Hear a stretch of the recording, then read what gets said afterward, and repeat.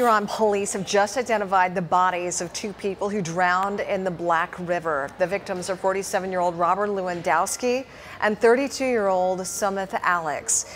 The whole thing started yesterday afternoon in St. Clair County. That's where dispatch received a call about a man who'd fallen out of an inflatable boat into the Black River.